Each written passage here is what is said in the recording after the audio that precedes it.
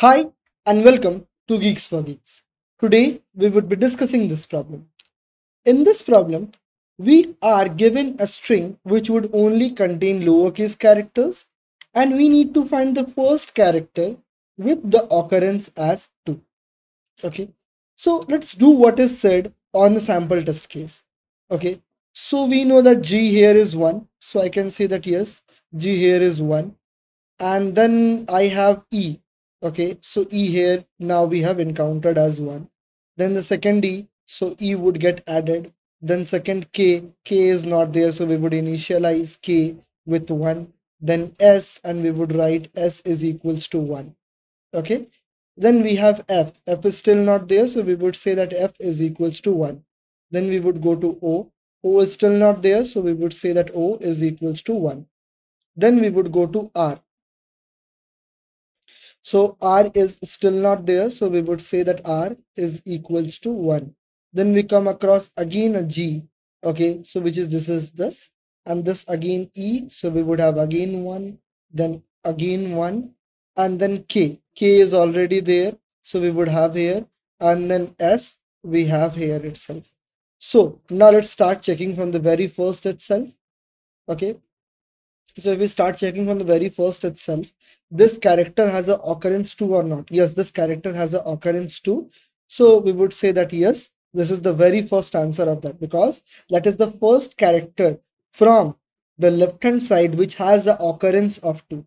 This is what we need to find out. To solve this problem, so what we can do is, to solve this problem, we can start off, suppose we are given GEEKS. So what we can do is, we can have a I pointer, okay, as well as a corresponding J pointer. And we would move from iteration all over the string, okay. So we would simply has like this: for I is equals to 0 and I is less than n being this length of the string, and then we would have again a for loop where j is equals to 0, j is less than n, and j plus plus. Now we would simply have a if condition that if I is not equal to, okay, not equal to j, and s of I is equals to s of j, then we would say that yes, this s of I is the answer.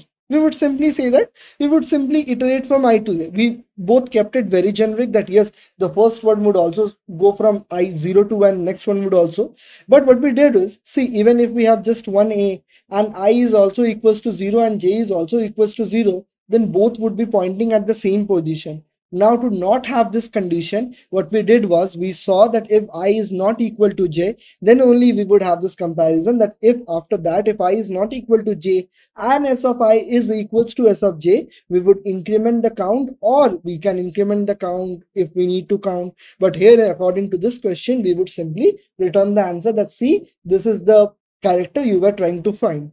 At the end, if you are not able to find, that is up to you. So this for loop is going for big O of n. Now for each iteration, we are again doing big O of n operation.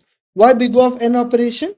Why? Because see, this is just checking the condition. So this is conditional statement and we are just doing a comparison. So one character has constant time. So for one iteration, we are doing big O of n comparison, because suppose we are standing at G. So the next J would go from G, E, E, K. So for one iteration, we are doing big O of n operation. So for n iteration, we would be multiplying n on n operation. So we would be doing n square operation. Okay, and what would be the space complexity? The space complexity would be constant because we are not using any auxiliary space here. Okay, so let's move forward to the next idea, that is hashing. So the very first idea is that yes, we would count the occurrence of each of the characters, and then we would again start from the very first string and we would check which is the first string which is having a count of 2. Okay, so the first character which is having a count of 2, we would report that yes, this would be the answer itself. So just I did the dry run. Okay, so now there is one more thing what we can do is, instead of taking the help of unordered map or ordered map like these all things, we can take use from A to Z. So as you know, or even if you don't know, I would tell you that each A to Z is associated with the ASCII code. Okay, whatever be the ASCII code. Suppose you don't know the value of the ASCII code. Okay, so you don't know what is the ASCII code of A or B, or suppose you're not able to remember the ASCII code of A. That is absolutely not an issue. Why? Because suppose ASCII code of A is equals to X. So what is important is the ASCII code of B is equals to X plus 1. ASCII code of C is equals to X plus 2. ASCII code of D is equals to X plus 3.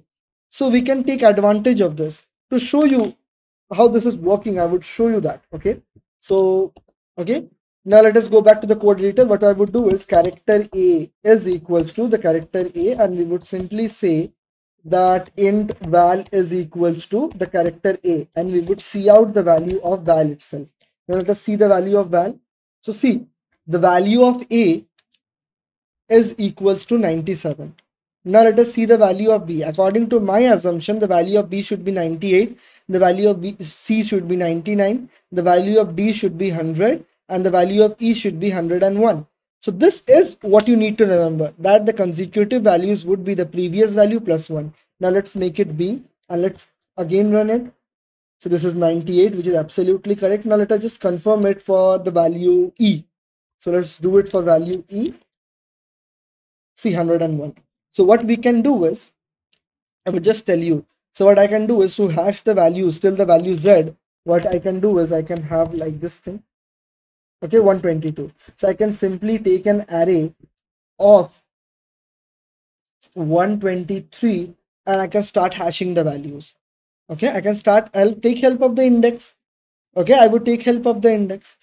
But what I can do is, instead of having size of 123, I can have more simpler approach. That is, I would subtract the value of A.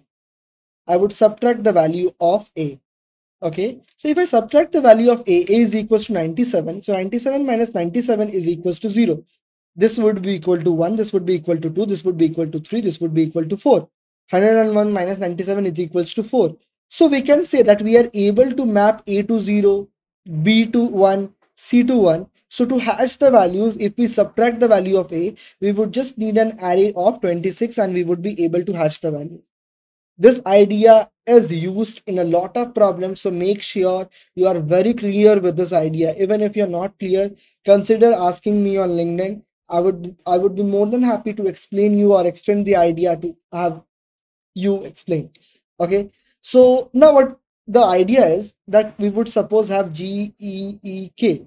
Okay, GEEK. So I would simply say that yes, G has a count of 1, E has a count of 2, K has a count of 1. How we are doing that, I would show you.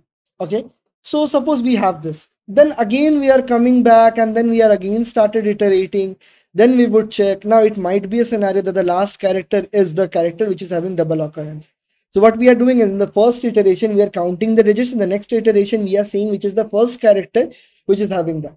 So I would tell you what is the worst scenario. So in the worst scenario, we need two iterations. First, to count all the occurrence, which is completely fixed. The second one, that it might be a scenario the last character is having a count of 1. Other characters are having a count of, the last character is having a count of 2. All the other characters are having a count of 1. So in the worst scenario, you would need 2 passes to do that.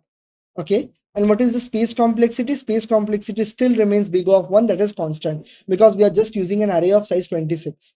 Now, can we do this in one pass? Suppose if this is an online assessment, yes, doing this would solve the purpose because the time complexity would still be big of n. But suppose you are asked this question in an interview. Okay. Now suppose the interviewer has told you, yes, doing this in 2 pass, doing this by doing 2 iteration is possible. But can you do this by doing just 1 iteration? Can you do this or not? Yes, we can. Okay, so I would definitely show you the idea behind this. So just let us take this one. So suppose we have GEEKS and again we have GEEKS. Okay, so let us mark the indexing also, because we are given a string also. 0, 1, 2, 3, 4, 5, 6, 7, 8, 9.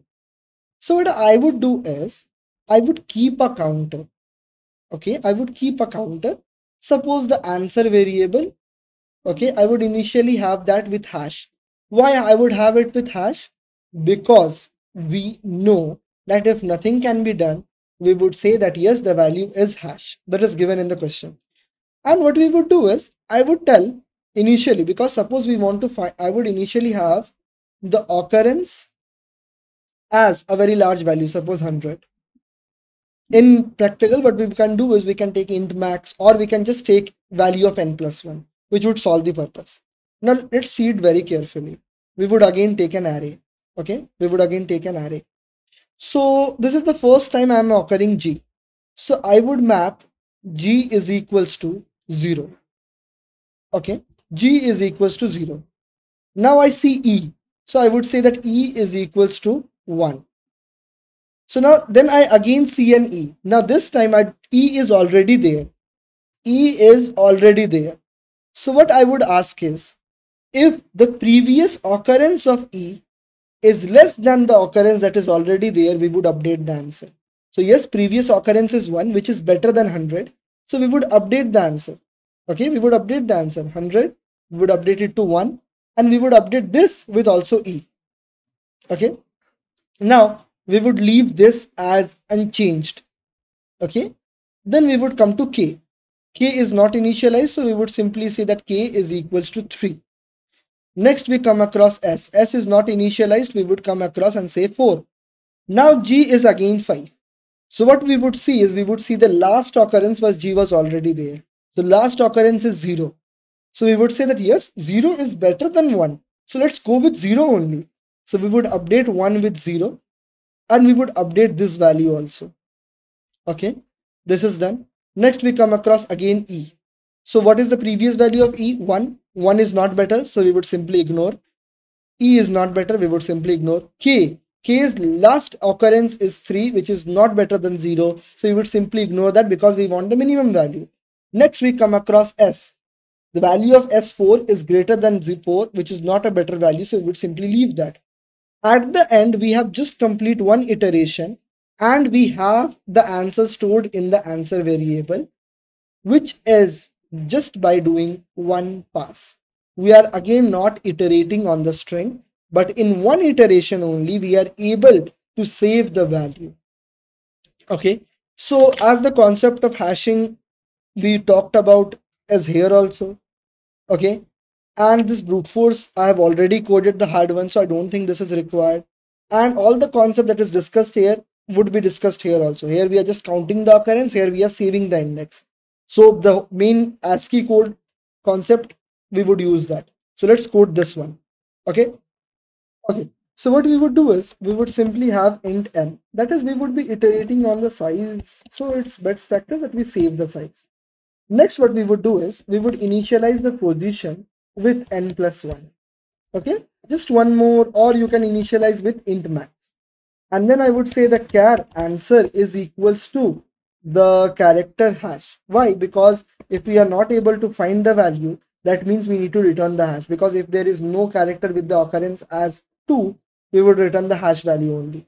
Now, what we would do is, we would initialize a vector of int. Okay, and we would initialize the size as 26, and we would initialize the initial value as n plus 2. Okay, now we go down and we start iterating by using a for loop. Int I is equals to 0, I is less than n, and I plus plus. Okay, so if f of s of I, subtract the value of a. Why? Because to get a mapped with 0, okay, b mapped with 1, to have this thing, if that value, that is already previous value, is less than pos, if that previous value is less than pos, that means we need to update the value, because we got a better answer that we have already stored. So we would say pos is equals to I. Okay, we would store the first occurrence. Pos is equals to, so we would store the first occurrence. So f of s of I, subtract the value of a. Okay, first occurrence we have stored, and we would say that answer is equals to s of I. Okay, that means we were able to update the answer. But now suppose that value is not initialized. Okay, So what we would do is we would simply have s of I minus the value of a, and we would initialize with the occurrence. Okay, and at the end we would return the value of answer variable. Now let us just compile and then see how many errors are we making. We are getting a correct output of the sample test case. Now let us submit this and see if we can get an EC or not. And yes, we got an EC. That's it for today. Thank you and have a nice day. If you were there till the very end of the video, consider liking the video and commenting the video for better reach so that this work can be justified. Thank you.